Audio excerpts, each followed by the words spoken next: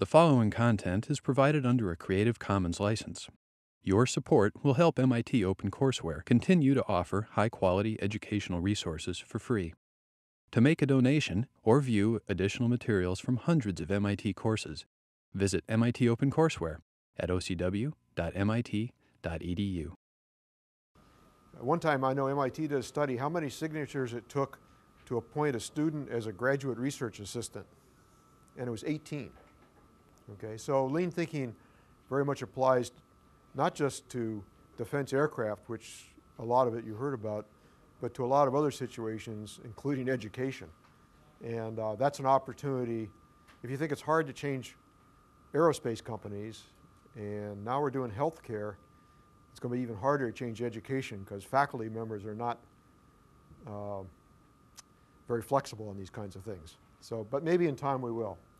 Okay, so what we're going to do in this module is to look into some of the fundamental principles of lean thinking. So you've had a couple introductory modules. Now we're actually going to get down to a little bit more what are the fundamentals. So we're going to look at the end of this module, you should be able to describe what are the basic elements of a process. You will be able to draw a process map. You're going to draw a process map as an exercise. You should be able to explain what constitutes value. George already talked a lot about that, but we'll be a little bit more specific. Then there are 5 fundamental principles of lean thinking. They're fairly simple, common sense, but very powerful to internalize. And then we're going to talk about some tools for implementing lean thinking. George already mentioned value stream maps. We won't do that till this afternoon, but that's a very powerful tool. But we'll look at some simpler tools. Okay, process. Pretty simple. A series of actions, changes, or functions which brings about a result, okay? And so you got, every process has some inputs. There's a process which changes those inputs into some useful outputs. So let me give you a simple example you can all relate to.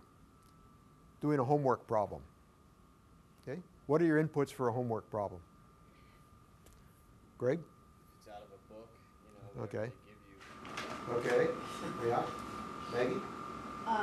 Lecture notes, yeah. Other classes. Yeah. And maybe you got some requirements from somebody who wants you to do that homework problem. You know, here's the assumptions, or here's what you, okay. And then what do? Well, you have some kind of way of taking those inputs and generating, now what's the output of a homework problem? Christopher? Solution, okay. And what do you do with that? Turn it in, right, okay. okay. And so you got, you know, if you think about how you do a homework problem, you probably have developed some kind of process for doing that. You might even be taught that, you know, but, you know, maybe you read it carefully, what's required, maybe you do it with somebody else, maybe you check the answers. You know, you got some kind of process to do that. That's a process. Now, what we're going to talk about processes that involve a lot of people. George, in one of your radars, how many people might be involved in say, these are engineers. How many people might be involved in the engineering of a radar system? The developmental upfront work? Yeah. 50, 60 overall. 50 or 60 people. Okay, that's fairly small, actually. Al, for the F-18, how many F-18EF, how many people might be involved? 1,500. 1,500. Okay. So we're talking about processes where you got a lot of people involved, okay? Not just one person working a homework problem, but it's the same concept, okay? So you have to go about it the right way. Okay, so we've already talked about this. What happens to the output of the process? We call the person that goes to the customer, okay? So in your homework problem, Chris, your customer is your faculty member or TA or whoever you're giving it to. And what do you want to do to that customer? You want to please them, right? Okay. You want to delight them, right? You want them to come back and say, Christopher, this is not an A, it's an A+. Okay? Okay. That's your customer. Okay? Now, George talked about customers for the radar. Lockheed was the customer for their radar system. Okay? That kind of customer we call an external customer. Okay? That's the person who typically is giving you money for something. Okay? That's pretty important. Okay? If they don't give you money for it, whoever your company is isn't going to be around too long. George mentioned Westinghouse. was making tons of money from their customer until they got into some trouble. Okay? Now, there's actually a difference between the end user and the customer. Okay, so if we're making commercial airplanes, the customer might be the airlines, but the end user is who? The passenger, the mechanic, the pilot. Okay, so they don't pay for the airplane, but they're the ones that use it. So now, in that case, they actually don't pay for the airplane. In some other cases, the end user may actually pay and consume the product. Okay, you know, I'm the end user of the water bottle. But there's some difference between end users and customers. But there's somebody who's paying for what you're doing and you want to please them, or somebody who's using what you're producing and you want to please them. But many of the customers you guys will work for, very few of you will probably end up handing the airplane over or the satellite or the avionics system to the paying customer.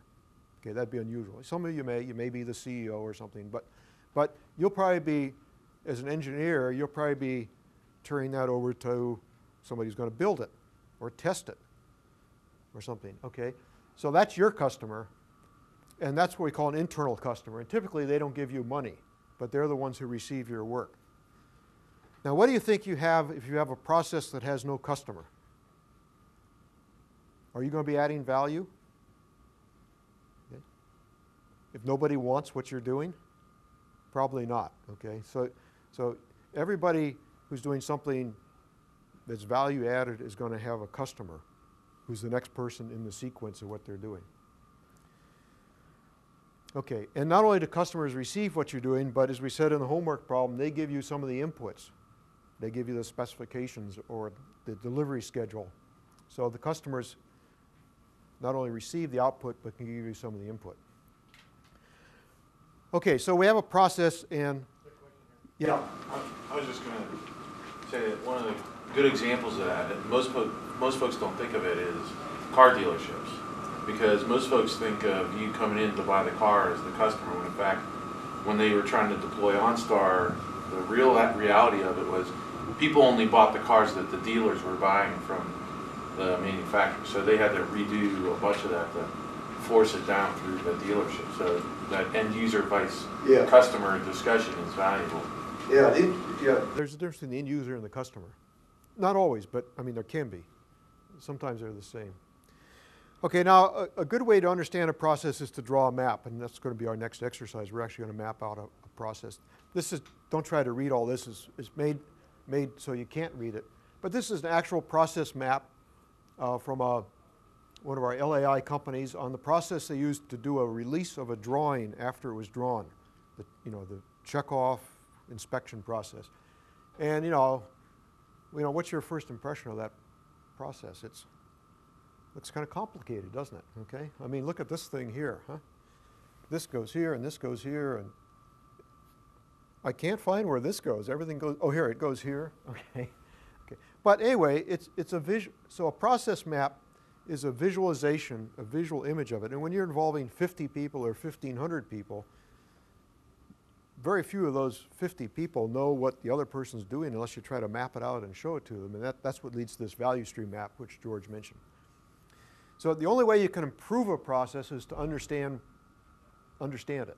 You can't improve it if you don't understand it. So one of the things about lean thinking is we start with where we're at, the current state, George said, and we try to improve it. We don't throw it out and reinvent the wheel and start with something completely untested. We start with where we're at. We, being the people doing it, the frontline workers, the Joe Taylors, try to improve it and then improve it again and again. And the way to improve it is to understand it. Okay, and it's easier to understand if you can visualize it. It's pretty hard if I tried to describe this process to you in words or a long document what it was like, but it's much easier if you can visualize it. And a process map is just an organized visualization of all the interrelated activities which, when combined, are that set of activities that change an input to an output. Okay, that's called a process map. Okay, any of you ever heard this word process map before? No. Yeah, Doug. Okay. This is remarkable. Okay, and this is why we're teaching this class. I mean, I love teaching aerodynamics. That's what I taught here for many years. But when you guys get out and try to apply that aerodynamics to an aerospace problem, you're going to be in the midst of one of these processes. And we don't teach anything about processes at MIT except here, okay? And about half of what you need to know is this kind of stuff, and the other half is the aerodynamics. Okay, so let's look at this is a very simple process to fix a hot dog. Now, no one would ever map this out because you know how to fix hot dogs, okay? So, but, okay, we want to fix a hot dog, and so here's the process map, and here's some symbology, and we'll go back and forth. So we start with a customer, and that customer gives an order. In case if it's you, you're probably giving it to yourself, but you know, it may be your roommate or wife or boyfriend or whatever. You know, I want a hot dog. Okay, so we're going to use a kind of a broken arrow like that to show information flow. So then we get here, got an order for a hot dog. So we need to find, do we have a hot dog and we have a bun to give that? So that's the first question. Do we have any hot dogs? If the answer is yes, do we need a hot dog? If the answer is yes, we have to go to the store and get that hot dog before we can start to cook it. Okay? You might think of this as going to your supplier. Okay? If the answer is no, we don't need a hot dog, we have one in inventory. That's inventory. Go to the pantry, we'll get it, the bun or the refrigerator or whatever, and then we can start cooking the hot dog. So first we got to get the raw materials, the input for our process. So we got information, we got some raw materials.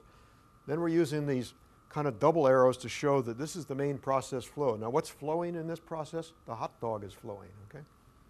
So we cook the hot dog, that's a task. We put it in the bun and add the condiments, that's another task. And then we deliver the order to the customer, okay? But things aren't finished yet, okay? We want to do a little cleanup to get ready for the next, what do we call, in the lean thinking, what do we call this part of it here?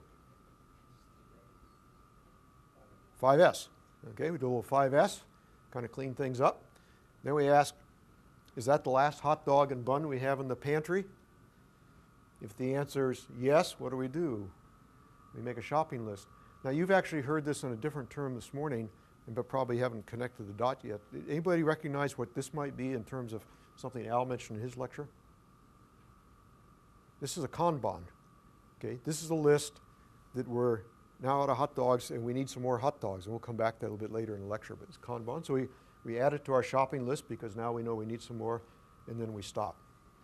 Okay, so that's a simple process map, and in doing these, since you're working with multiple people, you have to agree on some terminology, just like in aerodynamics class you have to agree that alpha stands for angle of attack, or structures class that L stands for the length of the beam. Otherwise you can't communicate with each other. When you work together as a group, you have to agree on some kind of symbols for these things. And these are not unique. There are different ways you can do it, but these are some ones that are typically done. So this is the main process flow. This is a secondary or feeder flow. This is information flow. So this means, you know, we're getting something which is contributing to the main flow. We have a warehouse, we have a task, we have inventory, we have a decision. Okay, so now I'm going to ask you to open your folder and pull out something called Sasha and Andy's hot dog stand. Okay. Okay, it's on the right side of your folder. It should be right behind your 5S or right behind your enterprise speaker notes. Okay, so Sasha and Andy have a hot dog stand that they've set up at their local park, and they offer a hot dog with a choice of fresh fruit and a beverage to any of the walk-up customers in the park between 10 and 2. And the customers, they set out condiments. Customers put their own condiments on. And the feedback they're getting is the customers like the hot dogs. They're saying it's awful. They have to wait an awful long time to get it. So they've been doing this for 2 weeks, making some summer money. And they noticed they're barely keeping up with the customer demand. And they're making a little money. And they'd like to improve their process because they can see that the demand is growing. And so at the end of the week, they sat down and came up with these 11 steps in their process.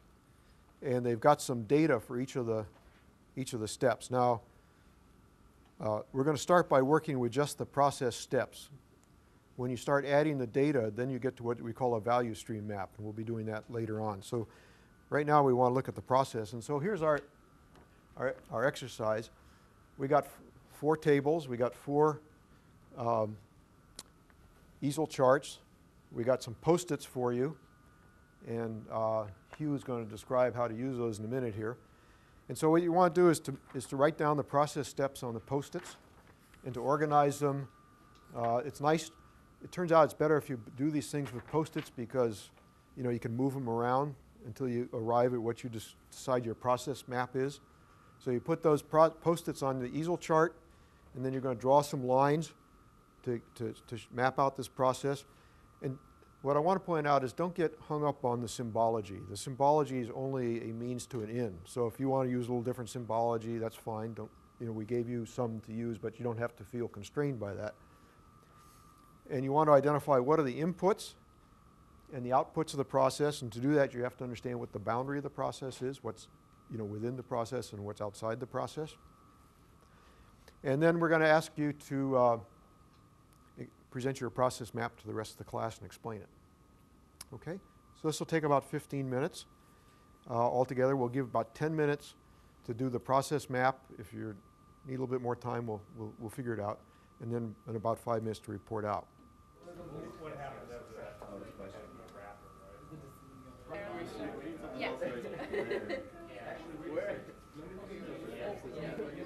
Engaged, Yeah, they are. They're yeah. engaging very. That's good.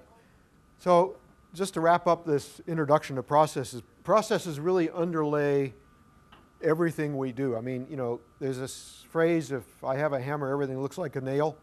Well, if you start abstracting what you do in life, you can abstract almost anything to it's a process, okay? And it turns out this is critically important, okay? Process thinking is critically important to improvements. The fundamentals of lean thinking are the foundations of modern process improvement. And you'll hear this word a lot, process improvement. And so understanding and improving processes is the key step to this kind of productivity which George was talking about and Al's been talking about, okay? And what's important to realize is it's not that the people are not capable. Most people that you hire are actually quite capable of doing something. Maybe not what you have them doing, but they're quite capable of doing something. It's that you immerse them in a system, as George said, which is not efficient, and that's the process level, okay? So lean thinking is not about beating up people, okay? It's about giving those people an efficient process so that they can be productive. Okay, now with that, we're going to now segue to these 5 fundamental principles of lean thinking, and these were articulated in the book by Jim Womack and Dan Jones. The first thing is understand what is value, and value is defined by the customer in terms of specific products and services. For engineers, this is very hard to think about value because there are no units that go with it. It's not like speed or mass or volts or something, okay? Okay. There are no units to go with value, yet each of us makes value decisions every day. You made a value decision to come take this course, okay? However you did that, you decided this course was going to be valuable enough you wanted to come take it, okay? You're the customer, you're our customers for this course, and we're going to keep asking you, are you satisfied? How can you help us improve it? So value is defined by the customer. Once we understand what value is, then we talk about a value stream. And George mentioned value stream mapping. Okay? And these are the value stream are the end-to-end actions that you've just mapped out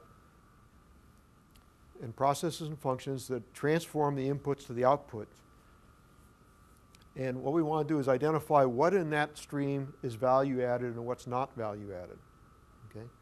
So you can think of it, the customer says, I want something, there are a bunch of steps to do that. Now I'll tell you a little quick story here. Is that when Boeing commercial airplanes started thinking in terms of these things, I was told by a friend there that they started with that their output is to deliver an airplane to a customer. And they started mapping backwards all of the activities they did to develop that airplane back to the front. And then they compared that with what they actually did. So this is the things they need to do to deliver that product, but what do we actually do? And they found out about 50% of the things they did to develop that airplane added no value in the eyes of the customer. Okay? 50%. Okay? Okay, so once you understand that value stream, then you want to try to have everything flowing through that value stream smoothly, eliminating all the waste and having everything just add value. So you want to have things going smoothly. You don't want to have things blocked and not flowing smoothly. And then when you can get to that point, and we're going to go through each of these 5 steps in more detail, then you want to be able to have the customer pull that. So you'd like to be able to, rather than, there's pull and push, okay?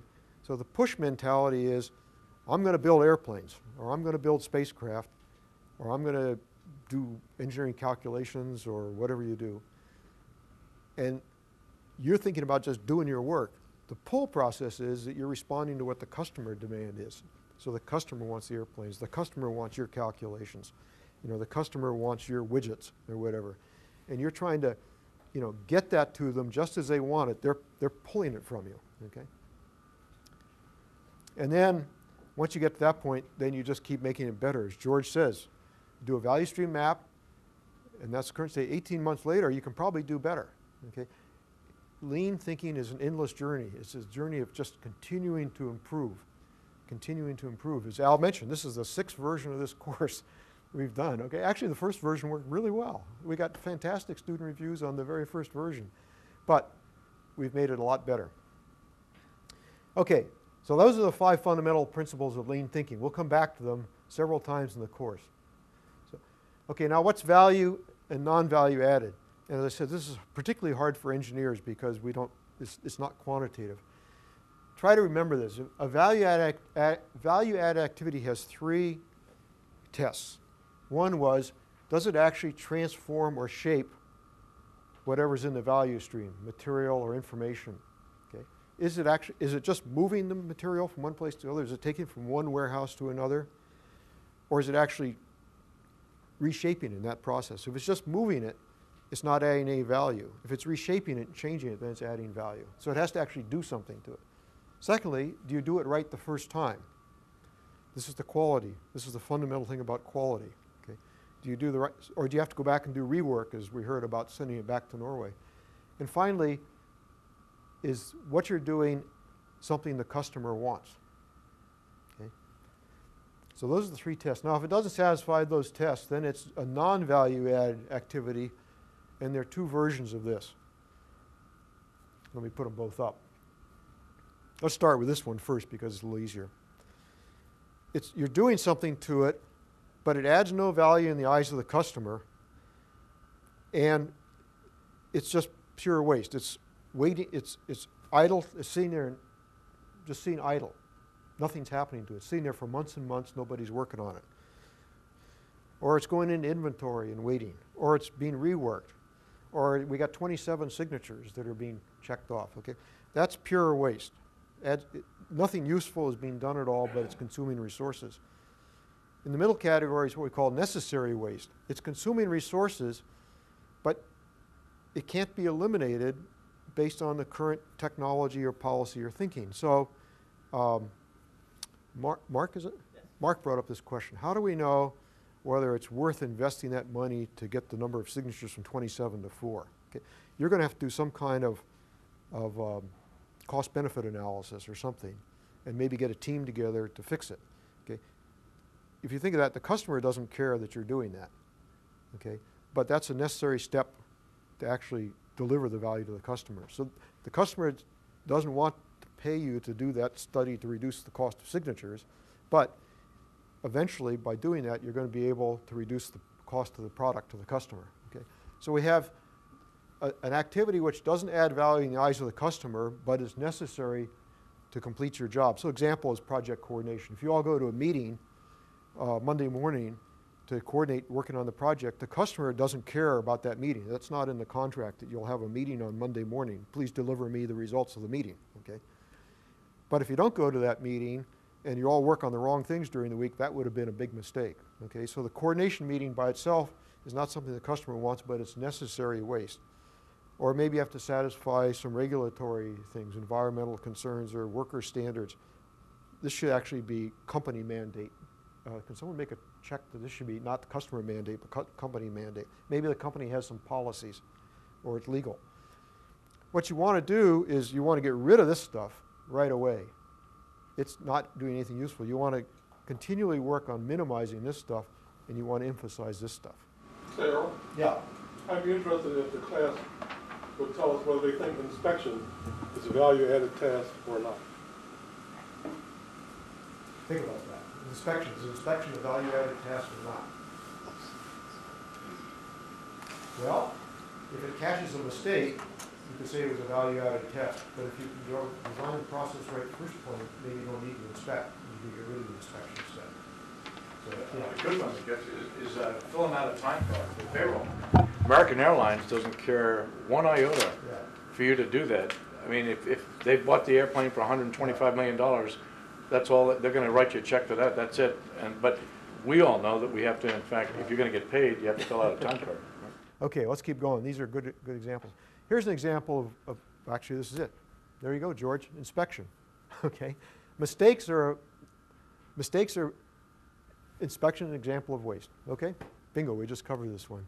Okay, an inspection by itself doesn't add value. Okay. Okay, value stream.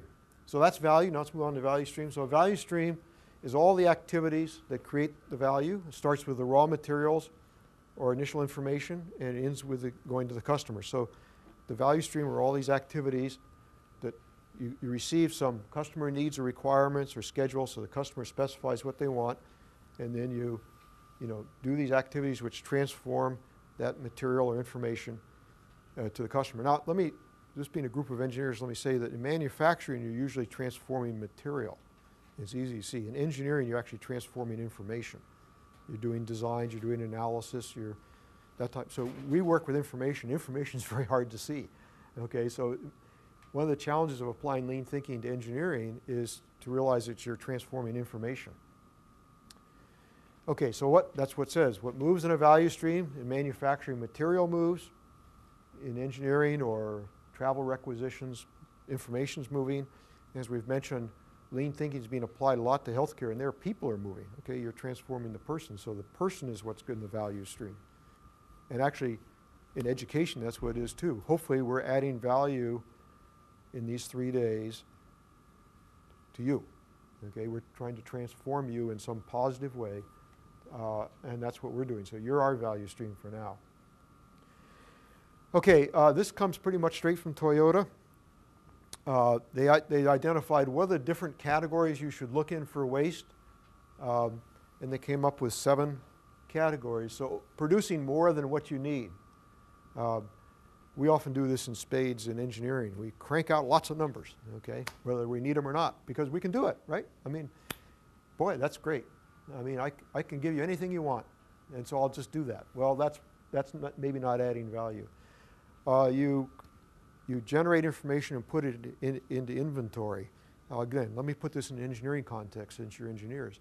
You do the calculations, you do them 3 months ahead of time and save them. Boy, you're really good. Well, the trouble with that is 3 months later, the world's changed and your calculations may have to be redone because they're obsolete. There's new information or something. So they lost value sitting in inventory. Okay. Transportation, you're just moving things. Maybe you carry the report across campus and put it over there, and then later on you carry it back and so on. If you can get rid of those steps, those are non-value added steps. Unnecessary movement is you bring everybody together for your meeting here, and you found out you really didn't do that. You could have done it virtually. It took a lot of time to bring people together here. They had to walk across campus, spend 15, 20 minutes doing that, when you could have done it, in some virtual mode or by telecon or something like that. Waiting, sort of, you're ready to do the next job, and but the person, your supplier, you're a customer for somebody, they're the supplier. They haven't given you the information yet, so you just wait an extra couple days because they haven't done their work, and that's wasted time.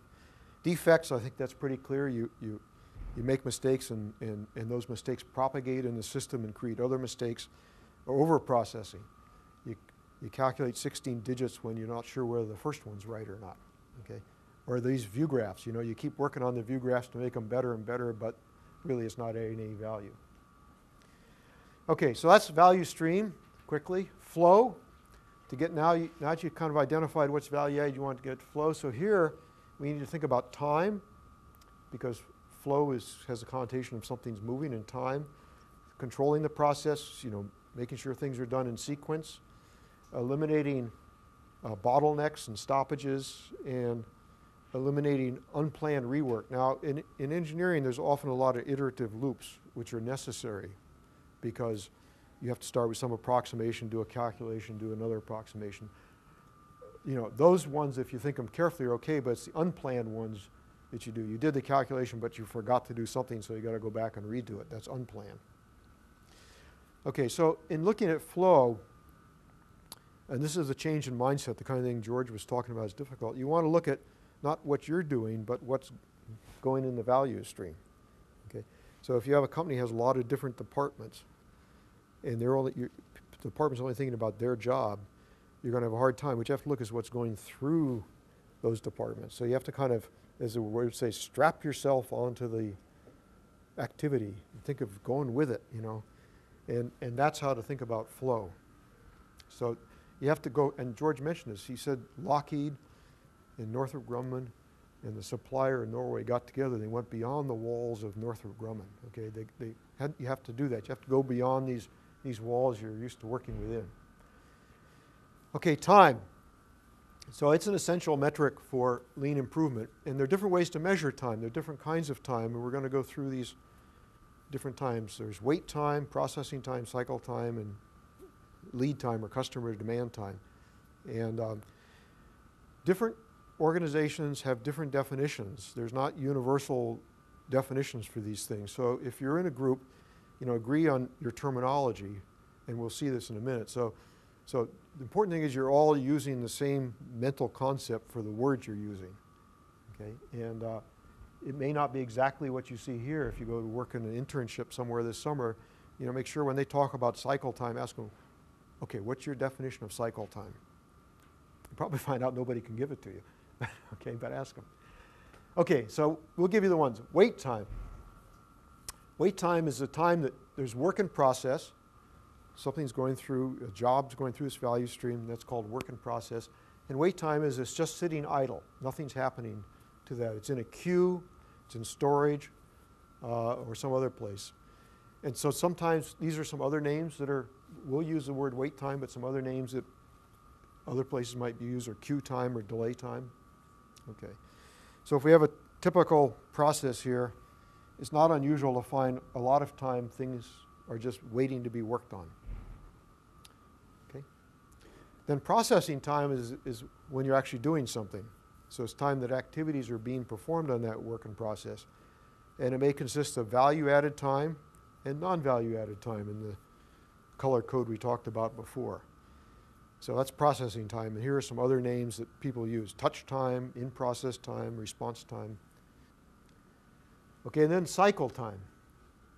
Now, cycle time is the time it takes to actually execute those activities in a process from beginning to end. And you have to define what the boundaries of your process are. So cycle time is the boundaries of your process. Okay, so it may be a single task. You may talk about what the cycle time of my single task is, or a group of tasks, a single process, or a group of process. So you have to talk about the cycle time to do something. And it includes the processing time and the wait time. And here are some other needs. So in this particular diagram, the end-to-end time is the cycle time. We have wait time, non-value-added processing time, and value-added processing time. Your sheet that I gave you, the sheet for your exercise, has a bunch of times here. Okay. Now, a caution is these times are calculated differently. Sometimes it's a time to cook a hot dog, and sometimes it's a time to fill an order. How many hot dogs are in the average order? 2, okay?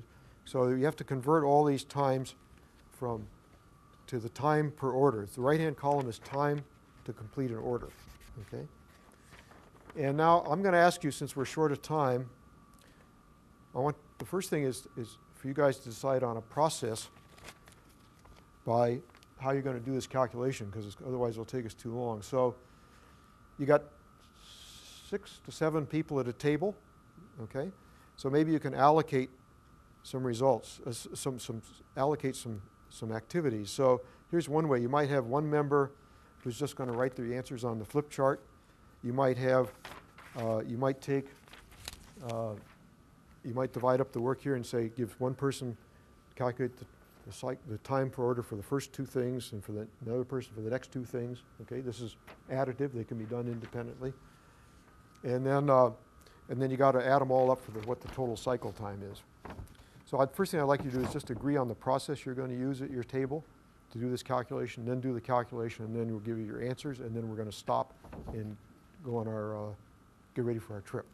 Do we have a total time? 3:40. Okay.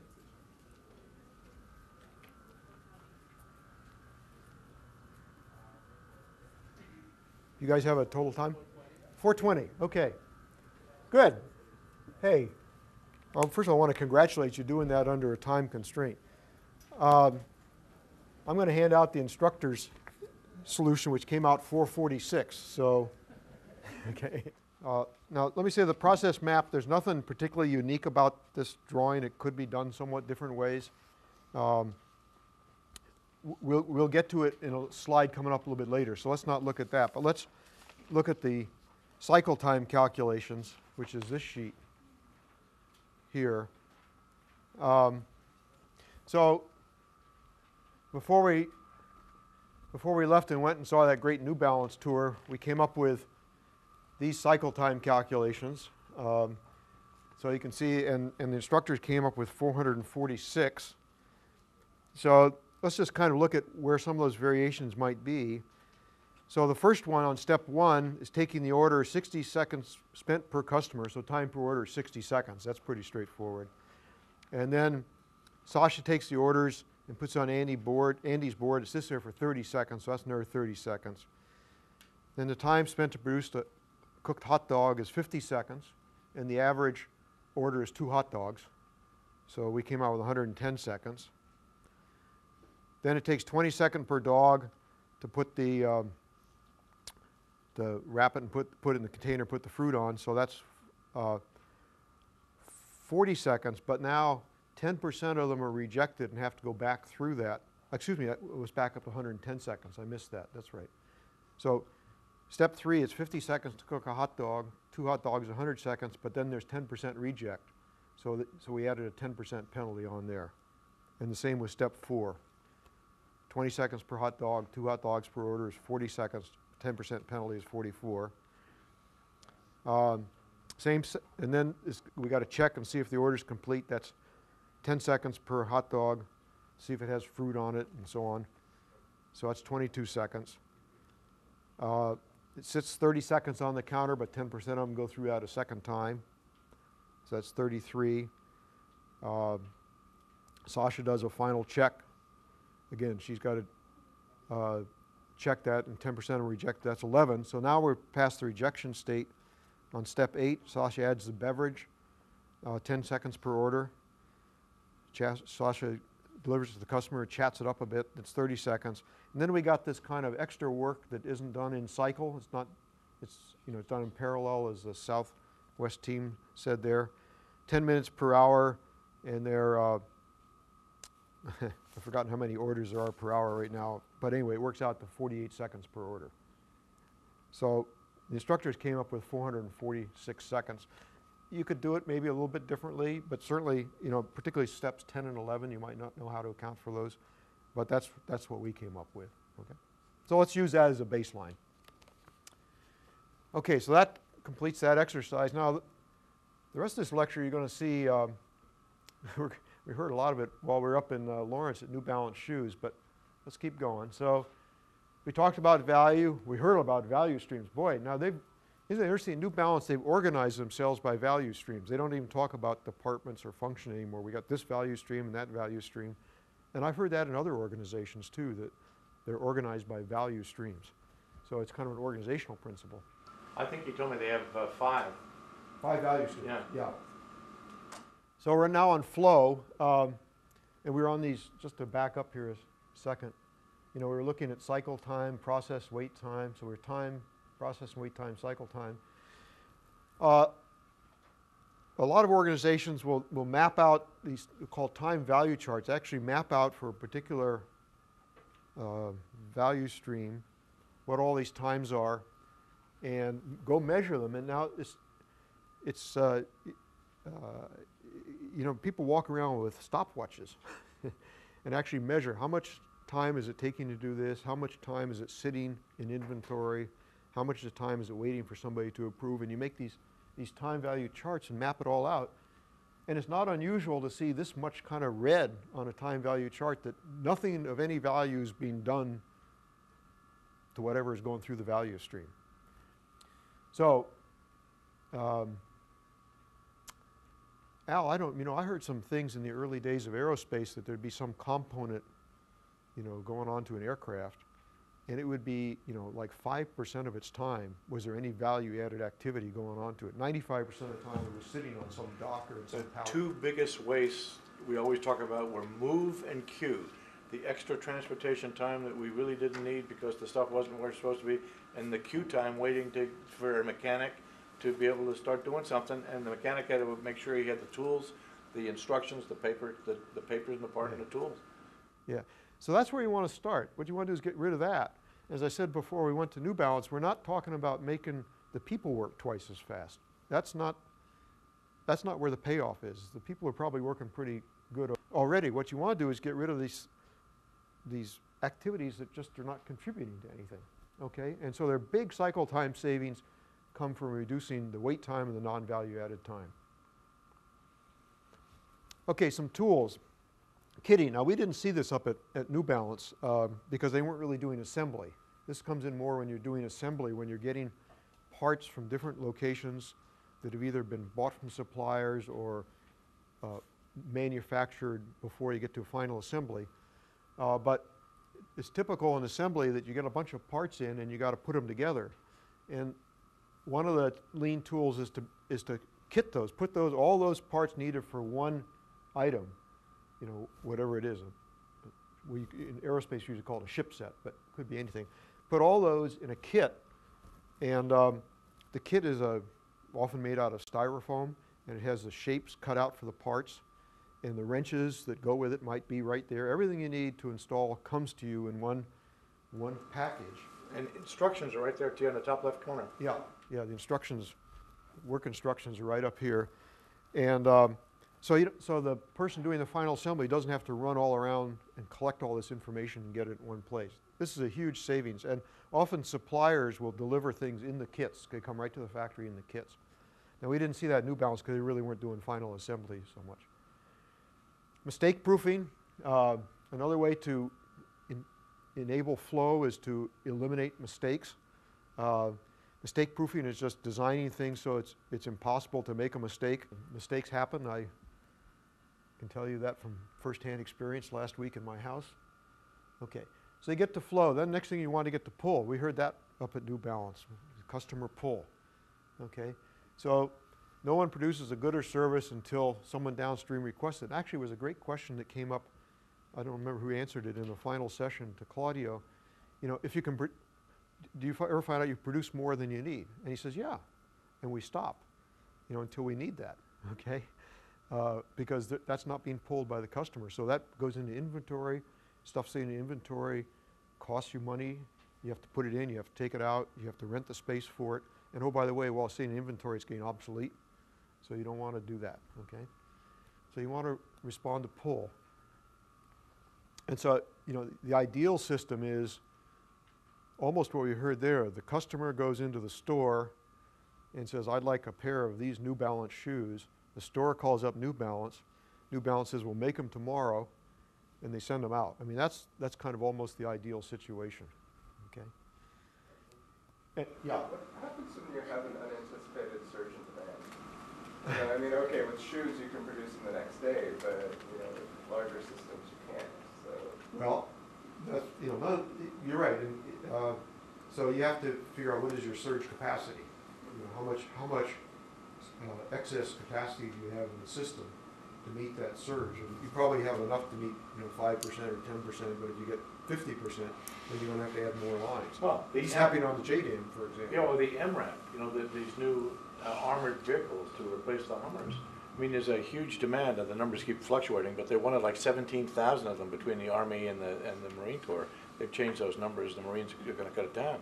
But they've got like 5 contractors now trying to make them. And there's that tremendous demand, save lives and all that. But their lead times for forgings, lead time for machine parts, it just takes so long to do it. And no matter, it's one of those things that we wish we had thought about it earlier. So that's part of it. Sometimes you can't react to the demand. So, but this last bullet's important, is that pull systems are more agile and responsive because you have to design them to be that way. So you can't meet all situations. There's going to be a certain amount of tension there. But a pull system is better than a push system where you make as many as you can, hope somebody's going to buy them. Okay, so here are some things that once you get flow to move to pull. Okay. Ooh, anybody hear about tack time up there in Lawrence? Okay. Okay, balanced work, standard work, single piece flow, Kanban. Okay, and then we heard all those terms up there. And then what we didn't hear too much was just-in-time delivery of all material. But in a pull system, you want the suppliers who send you the material to deliver it the day you need it, or the hour you need it, or whatever your time period is. So Toyota's suppliers are right outside the Toyota plant, and Toyota doesn't receive shipments and put them somewhere and then move them to the factory, to the assembly line. They just receive the shipment, they go right to the assembly line. Okay, so how do you create, what's the strategy? You want to know, you want to think of the customer and work backwards through the system to figure out how long it's going to take you to respond to the customer. If the customer's lead time, a certain lead time you have with the customer, you heard, it could be as short as a day at New Balance. If your cycle time is less than the lead time, then you can meet the customer demand. If your cycle time is greater, the cycle time it takes you to produce it's greater than lead time, then you're going to need some kind of inventory or buffer to meet customer demand. Okay, this is, I should let Al do this slide. If I do it injustice, tell me. This is Al's slide, actually. But, Dell Computers is kind of the classic example of this. You call them up, place an order, and when they get the order, the suppliers know immediately you've ordered and by the way, you give them the money, okay, with your credit card number. So they're making the computer not on money they borrow from the bank, but on the money you've given them. The suppliers are online. They know right away. They start working on the computer, and it's shipped in a day, okay. So Dell was a great pull system. Okay, this tack time we heard. What is it? Tack time is, it comes from the German word for, I think it was like the metronome or something. Yeah, and like tachometer, Yeah. Okay, so it's like a drum beat for the process. So what it is the time that you have available, say a day, and the customer demand for your shipment, and that means you got to make one of those every tack time to meet the customer demand. Okay, so let's work through an example. Just while you're talking about that, I'll give you a real example. You've heard me refer to the Apache for the Army, and when we were at peak production, we had 21 production days in a month. If you take 30 days and you take the weekends out, it's like 21 days in a month. And the Army wanted 144 a year, which is 12 a month. So that says every 21 days we had to produce 12, and that says that we had to produce one every 1.75 days. And that Apache line moved every 1.75 days. And that's it. Okay, so that's a good example. And so here, it's just another example. 235 days a year, 40 orders. The tack time is 235 divided by 40, 6 days. Okay, so for our hot dog stand, we got for 50 customers, what's our tack time? Well, 50 customers in a day. So what's the time in the day? We got how many hours? 4 hours. Times how many minutes per hour? 60. Okay. So that's 240 minutes and 50 customers. So that works out to be 4.8 minutes. We have to hit a tack time of 4.8 minutes per hot dog. That's not, if you can't cook a hot dog in 5 minutes, you're not going to be in business too long, okay? But now if we go up to 75 customers, okay, then it's going to be the same for, this is for 50. For 75, it's going to be 240, oops, divided by 75. So that means we got to get the takt time down to 3.2 minutes. Okay, now what's our cycle time? Our cycle time is 446 seconds. So, oh, okay, 7.43 minutes. So let's come back, we'll come back to that in the next module and look at that. But our cycle time right now is longer than our takt time, but we have 2 people working. So if we work that through, we'll find out we can meet the customer demand. Okay, one of the ways to get a pull is to have balanced work. We heard that up in Lawrence. Okay, so if we're going to have a cycle time of 30 days, but we have to deliver something in 6 days, what do? Well, we want to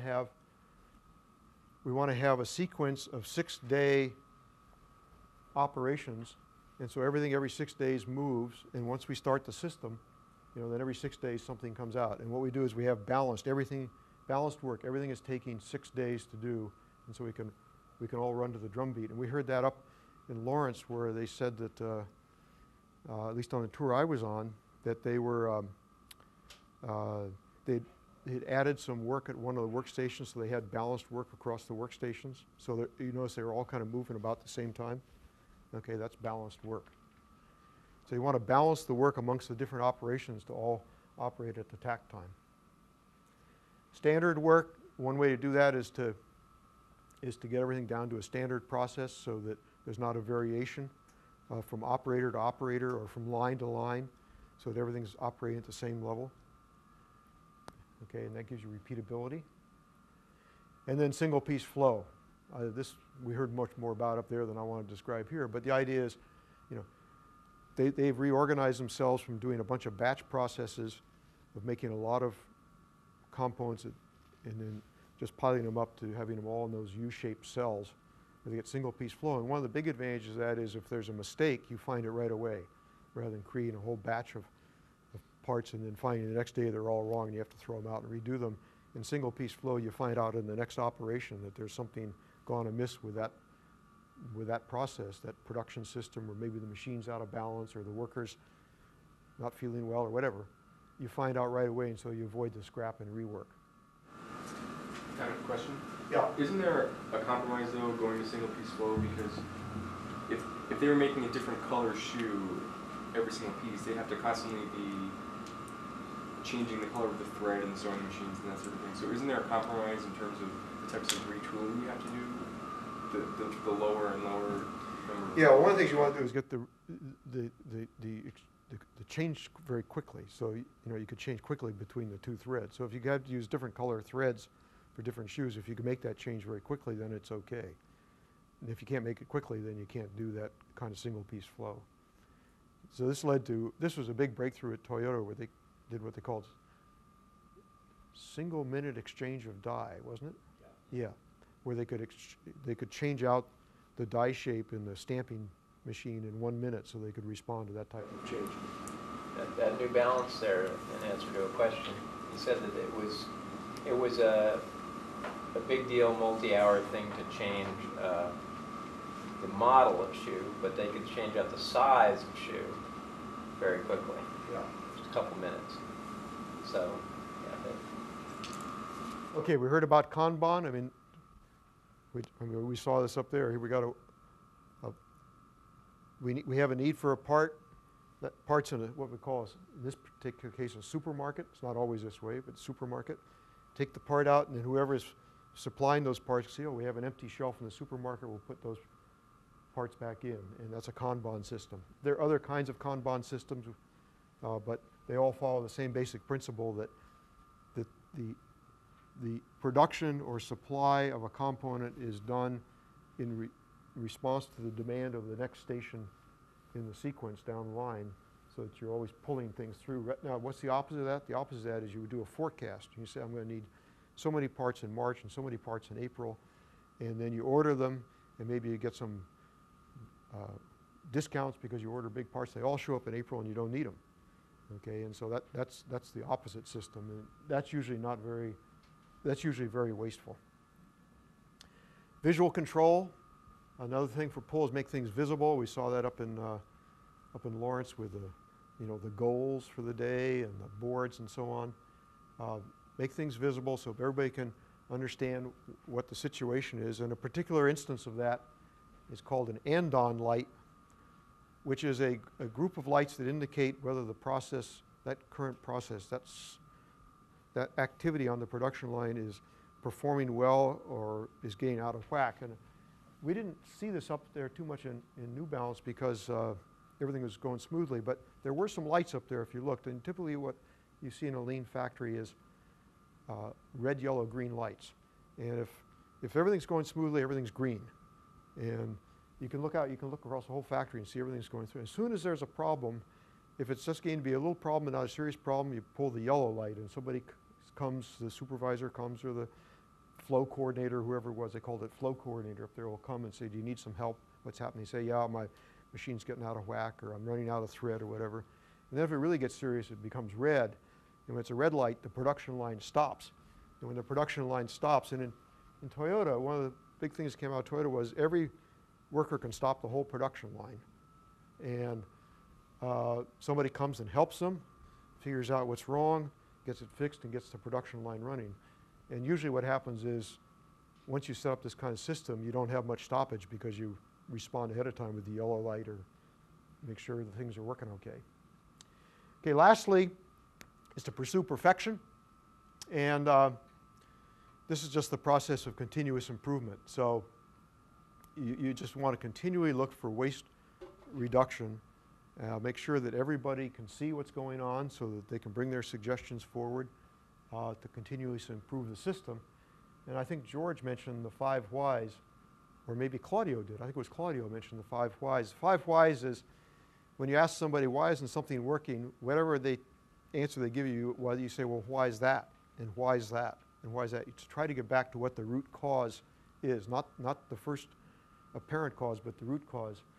And so this is the example that people use a lot. So why is the Jefferson Monument deteriorating? It gets washed too much. See? So why does it get washed too much? Well, it always has bird droppings on it. So why does it have bird droppings on it? Because the birds come to the monument to feed on the spiders. Well, why do they come feed on the spiders? Because the spiders are feeding on the gnats. And why are the gnats there? Because the lights are left on all the time. So the reason the Jefferson Monument is deteriorating is because the lights are left on all the time. Okay? So this is an example of the 5 whys. It's called root cause analysis. Just keep, in average, if you ask at least 5 questions, you'll get to what the root cause is, why something's happening. And that's part of the pursuit of perfection. Okay, so these are some of the lean concepts we introduced so far. Most of these we saw up on, we didn't see this one at Lawrence, but they had 8 types of waste. I didn't see the board there on our tour that showed the 8 wastes, but he mentioned there were 8 wastes. Yeah, that was very good, a pictorial. Okay. Yeah. So they've added one, The 8th was very interesting. Yeah. It was associate creativity. Yeah. What was it? Associate creativity. Employee creativity. Oh, too much creativity? No. Waste of that. Okay. The waste of associate creativity, okay. Yeah, so that was a new one. But pretty much the rest of these we saw up there. Okay, so I think we'll just wrap up here.